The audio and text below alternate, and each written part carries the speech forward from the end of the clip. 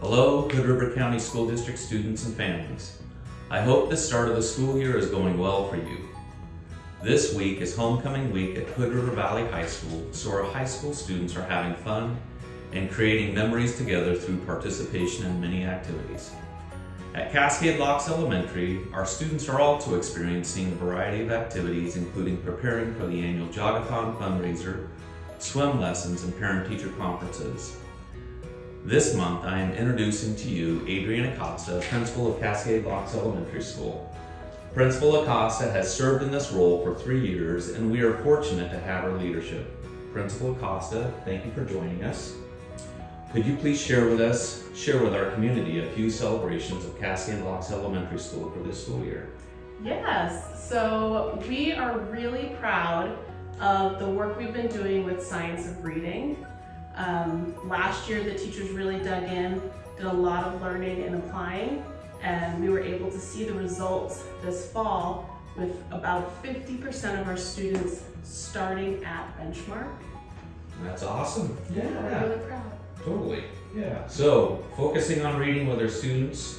All right, what else is going on here at Cascade Locks Elementary? Another focus for us this year is building our partnerships with our families.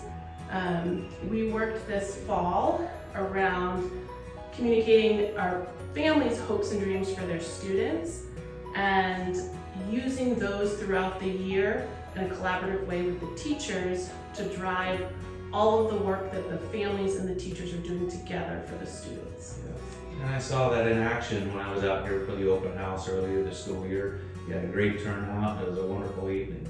Is there anything else that you'd like to share with our community? We're also partnering with the Hood River Prevention Department, offering some parent cafes out in Cascade Locks. We're going to hold our second one. We had one in August that had a great turnout, and the families really enjoyed it and wanted to continue with that event. So we're having those quarterly throughout the year. Yeah, that's awesome. Way to provide support for our families. Thank you. Anything else, Adrian? No, that's all. All right. We're excited for a great year. Yeah. Well, thank you, Adrian, for joining us with our community newsletter. In this newsletter, you will find information about our plan to develop a new school district website. Please consider sharing feedback about the new website design and functionality by completing the form linked in this newsletter. You will learn about the science of reading and our state's early literacy framework. You will also learn that October is Augmentative and Alternative Communication Awareness Month and find resources surrounding this area, including the new environmental communication boards at our schools.